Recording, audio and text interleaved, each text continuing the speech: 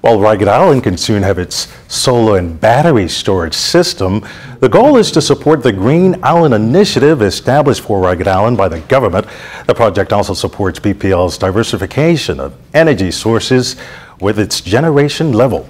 BPL's executive chairman, Dr. Donovan Moxey, announced the company's push for implementing renewable energy, starting with the construction of the solar project in Ragged Island. As we are all aware, the government of the Bahamas made a commitment to make Ragged Island a green island, and BPL is doing its part in making this happen.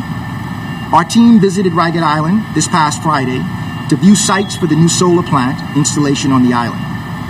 We're excited about this first solar and battery storage solution implemented by BPL, which is paving the way for the company in the renewables arena. Particularly with regard to solar generation, BPL intends to do everything we can to deliver solar power to Ragged Island by December of 2019, this year.